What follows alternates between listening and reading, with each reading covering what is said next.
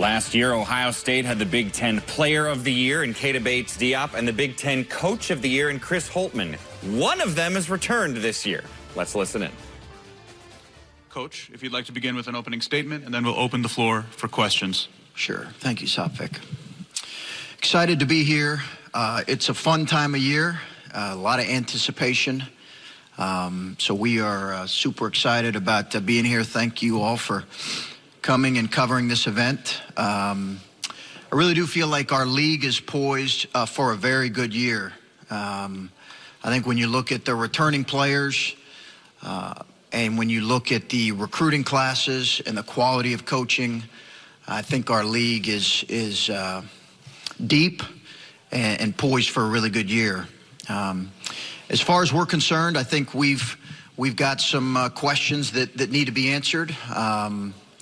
We're in the process of trying to do that. We have a relatively new team with 6 new players.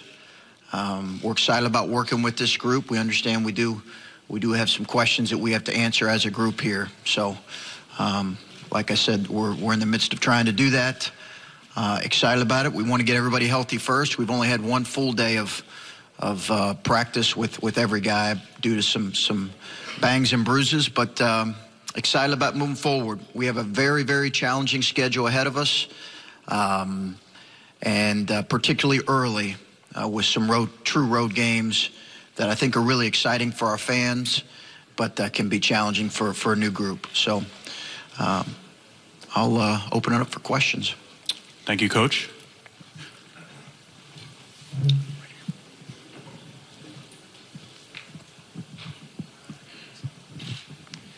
Chris, Adam Jardy of the Columbus Dispatch. I just wonder, as you look at this year, is this maybe the most on the radar year you've had as a coach, given the success you had last year and the attention that people are obviously going to be paying to you now? Say that again, Adam. On the radar, meaning? Like from an outside perspective, is this maybe the most that you feel that people are watching you and watching what job you're going to be doing this year? Well, I think in the nature of our business is you're being evaluated on a pretty much a game-to-game basis. So I don't know that the scrutiny is any greater now, Adam, than what it has been in the past.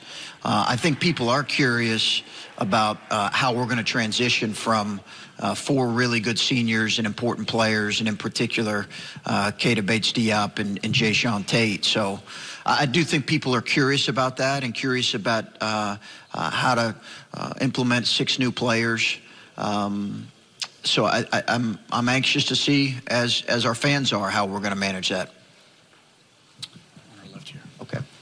Martin Sories from Basketball Society. Coach, can you just speak on your freshman Luther Muhammad, what you like about him, what you think some of his challenges might be breaking into the rotation, what you think he can bring to the team? Absolutely. Luther Muhammad has been a really he was an important recruit for us, given our lack of guard depth. We have loved coaching him. He has a tremendous work ethic, capacity for work. He is really competitive. I think he has the ability to impact the game on both ends. He's been really well coached in high school. Comes from a terrific program.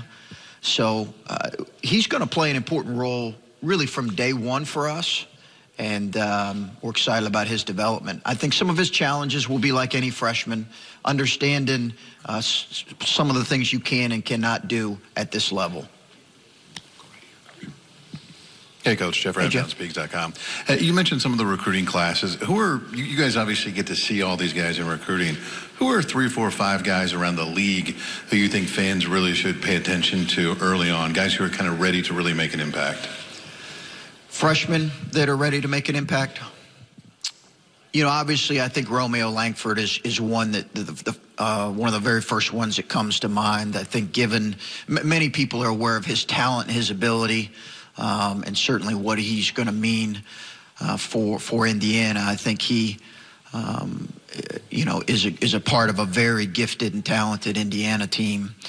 I think the young man from Michigan is got a chance to have a real impact. I didn't see him a whole lot, but I think he's got a chance to have a real impact from day one, from what I understand as well. And I think there are many others. I know Minnesota has a terrific, versatile big that they've added to their roster that we're excited about. I'm sure we'll have a tremendous Big Ten career. Does that answer your question, Jeff? Hi, Coach. I'm Tanya Kelly from On the Move Sportscast, and my question is, coming off a great season, again, you know, it's been, well, we've been waiting for it, but what plans have you done as a coach as well as a team to get you prepared for this season? Well, we've tried to put last year as quickly as possible in the rearview mirror, and I think you know, you get asked about last year's team because it was a fun team for people to watch and observe. But we tried to quickly turn the page as much as possible. I think our guys understand that many of the major components of last year's team are gone, and that's exciting for them in new roles. But we've tried to quickly turn the page and focus on the development and the growth of this team on a day-to-day basis. That's probably been the most important thing we've tried to do. Gino Green from College Sports Overload. Obviously, this year, the Big Ten tournament moves back to its traditional week. How's that going to help with that extra week in terms of being able to get you guys acclimated once you get to March? Well, I think the rest will help. And Lord knows I can use all the help possible when it comes to Big Ten tournament and conference tournaments for that matter. But I do like the week of rest. I do think the schedule as it is now sets up better for a more quality tournament and hopefully for postseason play. I don't know that it limited any of us last year, the added rest going into the NCAA tournament, but I certainly like this setup better.